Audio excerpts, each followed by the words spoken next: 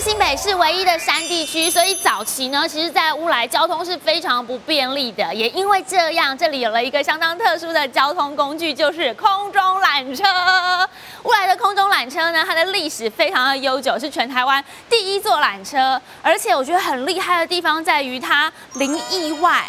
完全没有发生过意外耶。然后现在它当然是比较观光的用途了，不再是交通往返的用途。可是我觉得来到乌来，你一定还是要试试看这个全台湾第一座缆车，同时也体验一下早期的人们他们为了要往返山区，然后特别来搭乘缆车的那种心情。你好，欢迎光临，拿起大家哦，你看还是手动开门的，谢谢。 和猫缆或日月潭缆车不同，乌来缆车的车厢较大，可载客量也比较多，一次可承载91人。车厢带点淡淡的怀旧风格，是非常不同的缆车体验。哇，缆车这样子一离站啊，就觉得窗外的画面好惊人哦！你看，我们离乌来大瀑布好近哦。 真的有那种瀑布之水天上来，流入河中不复见的味道，哎，好壮观哦！你看那个奔腾的气势。然后其实从这样出发之后啊，你可以看到另外一台缆车也正缓缓的朝我们行驶而来，因为它是这个交走式的缆车，所以呢，两台会有点像偶像剧的男女主角交错一样啊，过去了，很快速，对不对？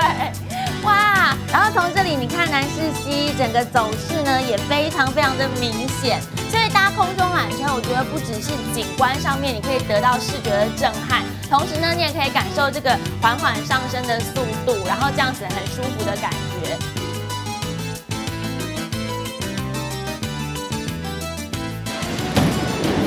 谢谢姐姐。嗨，温迪你好。哦，于大哥，你好，欢迎来到乌来。谢谢。 于大哥是我们缆车的达人，关于缆车的问题问他，他真的就是无所不知。哎，于大哥，我刚刚这样子坐缆车上来，发现我们乌来缆车的速度啊，比我想象中的快很多。我原本以为要坐个10分钟，没想到2、3分钟就到了耶。因为乌来的这个缆车，它是有环境上的一个限制，所以我们在行走的时候是用交走的模式，它的速度1秒钟可以达到3.6公尺的快哦。 然后呢，它全长有382公尺的长度，那它的高低差角度呢有32度哦。大家在行走的时候是利用交走的模式，就是一台上一台下的这个模式在行走，所以他们永远都不会有同时前进的这个时候。交错只有那短短的一瞬间，瞬间即是永恒，好吗？是。不过其实啊，这个坐缆车的感觉真的是比我想象中的还要惊艳非常多，而且缆车本身在设计上面也很用心。 2台缆车其实代表的都是乌来不同的特色。是，当然咯，我们在设计上要感觉到这个地方上的问题，所以我们把一台缆车坐在山地人文上，那另外一台缆车我们是以生态为主轴，所以2个缆车这样子互相辉映让游客来这边游玩的时候呢，都可以感觉到生态的一个好环境。其实这样坐缆车真的可以体验到跟平常你光是单看乌来用看的不一样的感觉，因为真的有慢慢深入的感觉，所以来一定要坐看哦。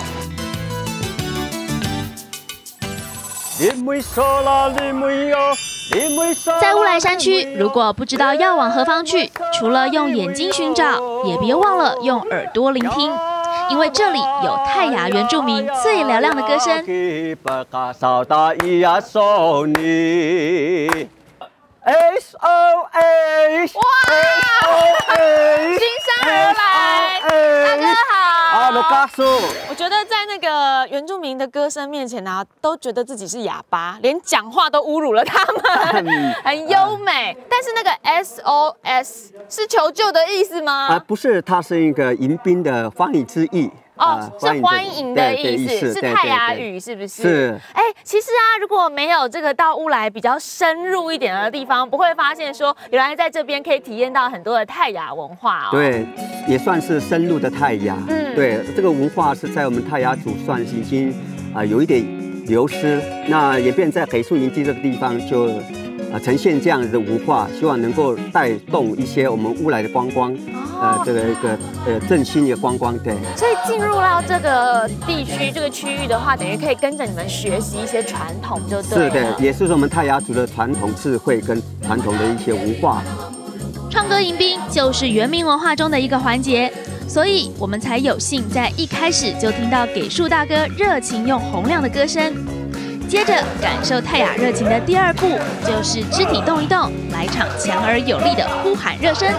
1、2、3， 1、2、3， 1、2、3， Loga 打热。原本有点害羞的都市人，在这样的热身之下也大方了起来。接着就要着装打扮，感受泰雅的服饰风情。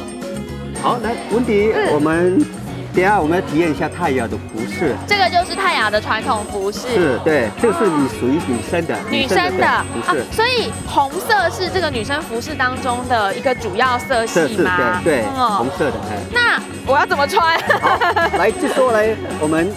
这个有分男女有别哈，那男生呢？你看一下，我男生是左边是开开的，对不对？然后左肩是绑起来。对。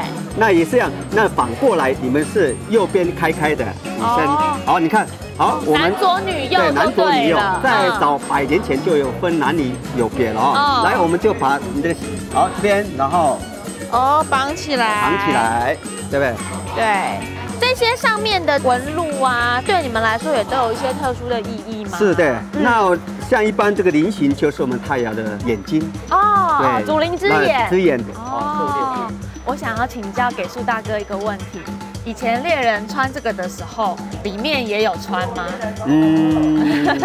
早期这样子，老人家说没有穿。连内裤也没有穿吗？所以你们早期就这样左边开开的，然后就披个布就上去狩猎了。里面还是有一些里面还是有，但是完全不像我们现在那个内裤。就稍微有一点保护的而已，就对了。好，真是害羞，哈哈哈哈哈！但是我想问这个问题很久了，所以还是要问一下。泰雅族的服饰都是以织物为主。披肩只是其中的一环，让游客稍加体验。绑完披肩，戴上额带，还要加上最重要的纹面。给树大哥，你要画好看一点呢。当然好看啊，人那么漂亮，当然画好看啊。我好紧张哦。好，来。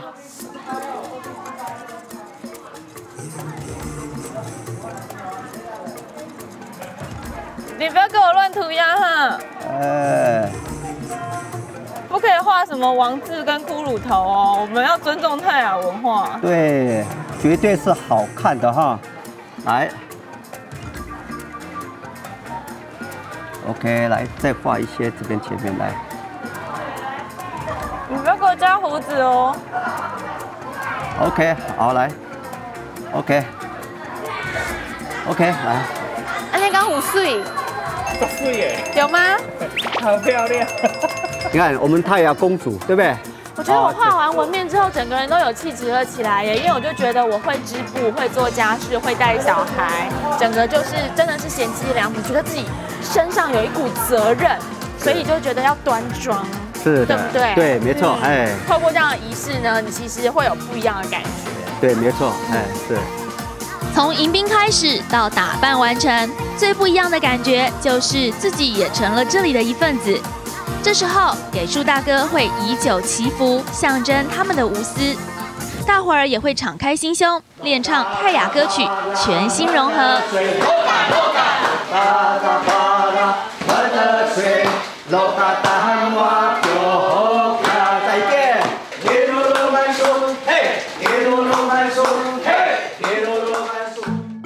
服饰、纹面、语言，当然原住民的饮食文化也不能错过。竹筒饭的制作是基础的一环，野外狩猎则是进阶版体验。但是要狩猎，也得先把技术练好才行。关于射箭这件事，我信心满满，因为之前呢，其实已经受过好几次的训练，我相信我可以有非常不错的表现。不过是说，前面那位先生，你挡住我的靶了，请你借过好吗？想红也不是这样的好吗？以为我要射那颗橘子嘞，真是的。哈，哎，不错哦，是不是？至少是一个有射中东西的表现。对，虽然没有打到山猪的头，表示已打到它皮。山猪头上那只鸟嘛，对不对？对。不过其实我这个真的算是小儿科啦。给树大哥手上这只弓哦，那恐怕是我连拉都拉不动了。对，那这个算是正统的弓箭。那一般这个弓箭在我们泰雅族算是射山猪主要的一个弓箭。它真的长度啊，就已经你看这样比较起来，几乎是1倍半，对，1倍半左右。所以这只弓是你自己做的吗？对，自己做的。做这样一只弓要花多久的时间？大概要半年啊。对，半年。为什么要这么久？因为你从采下来，然后风干最起码要3个月之后呢，看它的软度够不够。不够呢，如果还不够的话，才继续风干到让它有弹性。弹性之后呢，就大概有1个月是开始修饰，然后变成成品。哦，所以你也是自己削的，对，用削的。然后形状啦，或者是它的长度都可以跟随你的需求。一个人适中就对，一个人适中那个拉度。优秀的猎人通常都有自己专属的弓，不只可以提升打猎命中率，帅气指数也跟着 up。但同样的弓放到其他人手上，因为重量过重，显然效果就逊色多了。不过给树大哥说，要提升命中自信心，还有另一种很适合我的枪型弓箭。拿木枪的感觉也很帅耶，可是这个要怎么使用啊？要怎么使用？这跟弓完全不一样。完全不一样。那弓是它必须要有一个经验才能射得准。那个木枪呢，它准确率就要看你是凭感觉，感觉之后用着手。你的手这个，当然这边有一个扣环。这个扣扳机，然后这是扣环。那它的瞄靶。也所以就靠感觉啊，没有所谓的瞄靶就对。对，然后你就左手握枪中心，然后你的枪托放在你的腋下前，缺摸前这边地方，然后下巴微微靠近，对，左眼闭右眼开。你是右眼还是左眼？我想要睡觉对不对？来，我没办法一眼闭一眼开。好，那就。没关系，你两眼开着没有关系。来，好，然后你枪托跟扣环这个地方一直延伸到这个洞里面，看到黄色之后，有没有看到黄色之后？看到了。好，开始射击。OK。它弹出去的那一瞬间呢？对，好神奇哦，因为那个橡皮会有一种声音，然后它会先一个缓的，然后再整个冲出去，就是好像有点像那种投石机，有没有？你是先往后拉，然后咚再出去的那种感觉。虽然这款枪型弓箭比较容易瞄准，不过像 Wendy 这样慢吞吞的装箭，猎物就都跑光啦。简单的体验和真正的狩猎还是差很多的。在营地各种丰富的生活体验，只是泰雅文化认识的入门。